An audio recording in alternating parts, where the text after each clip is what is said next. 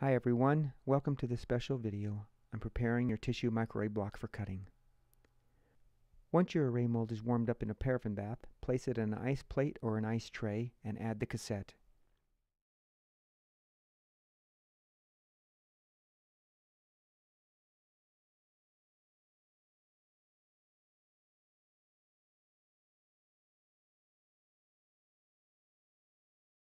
I'm using freeze spray here around the cassette. This creates a paraffin seal so that the paraffin doesn't drip out, because you need to fill the cassette to the top, and this will give you a good solid block for making your tissue microarray.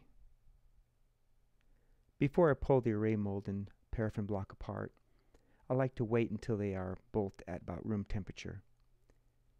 Reason being is that the array mold will be softer and more flexible, and the cores will last longer if you do this.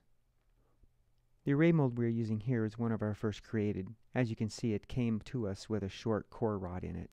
Since we couldn't sell it, we've been using it for our testing. In the last 3 years, I believe we've made around 40 to 60 paraffin arrays with this single array mold.